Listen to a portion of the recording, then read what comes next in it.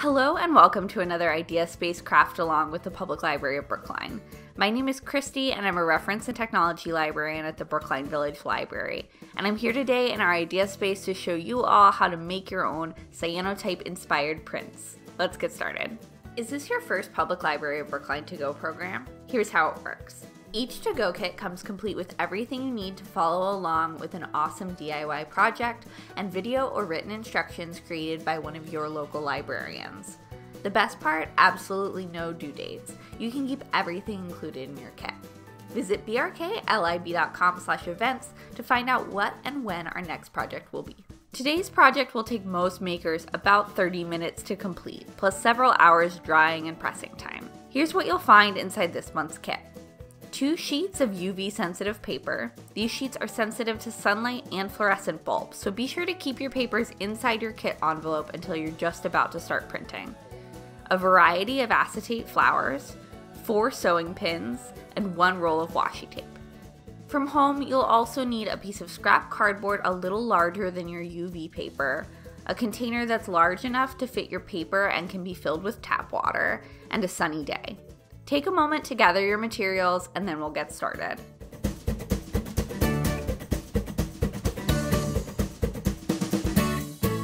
One of the earliest forms of photography, the cyanotype process was invented in 1842 by British mathematician John Herschel, primarily as a method for quickly and cheaply reproducing notes and diagrams. Architects could create a diagram of a building on transparent or translucent material, then expose multiple sheets of chemically coated paper to sunlight to create bright blue copies, what eventually became known as blueprints.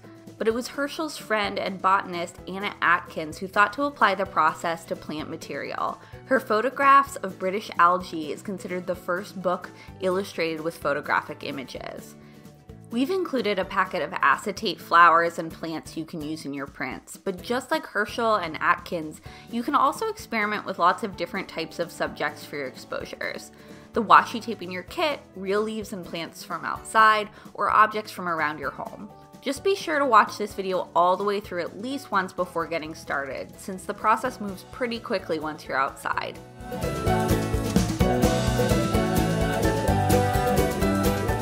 When you're ready to start printing, take all of your materials outside, keeping your UV paper safe inside the kit envelope.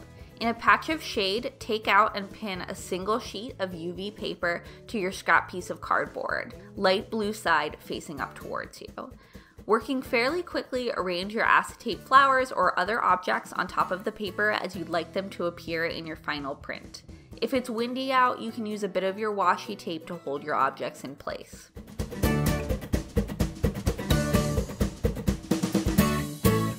As soon as you're happy with your composition, move your print out of the shade and into direct sunlight. Let the print expose for about 2 to 5 minutes or until the paper has turned a very pale shade of blue or almost white.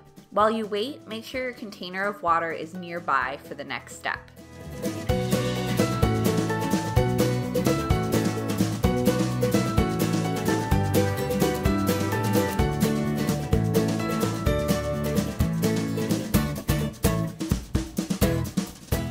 After 2 to 5 minutes have passed, quickly flip your print face down into your container of water and cover or move the print back into the shade to prevent any further exposure.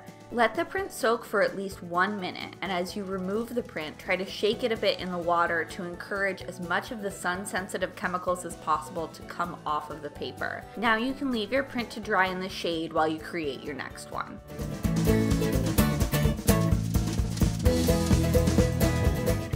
Once your prints are fully dry, place them between a few heavy books for a while to iron out any wrinkles. Now you can use the washi tape in your kit to hang up your cyanotypes.